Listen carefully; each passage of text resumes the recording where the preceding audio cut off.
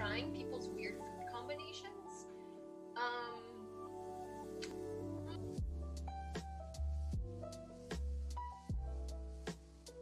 Hey everyone, it's Baylee, and I'm so excited to introduce my guests for the October Rise Up webinar, Josie, Emily, and Ashley from Voteless, Not Voiceless, a youth-led campaign from Bowseat Ocean Awareness Programs.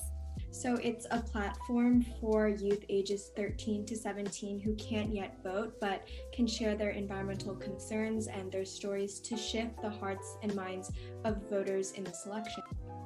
This month, I chatted with these three amazing leaders about how those under 18 can get involved in not only this upcoming election, but future elections, largely deciding the fate of our shared planet, even if they can't cast a ballot. And so it must be extremely frustrating when you're seeing kind of all of these people saying, vote, vote, vote, you gotta vote, and you're like, yeah. So it's frustrating and kind of hopeless at the same time, but there's still like more things that we can do even though we can't vote.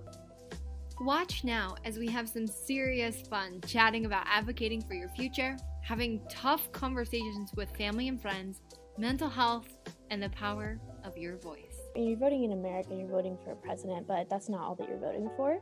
You're voting for foreign policy, you're voting for environmental policy, and those things do not just affect people within our borders, those affect people all over the world who can't vote in our election. Ready to protect this giant blue planet we all share? Go to the Rise Up webinar YouTube page to watch the full recording of the webinar now.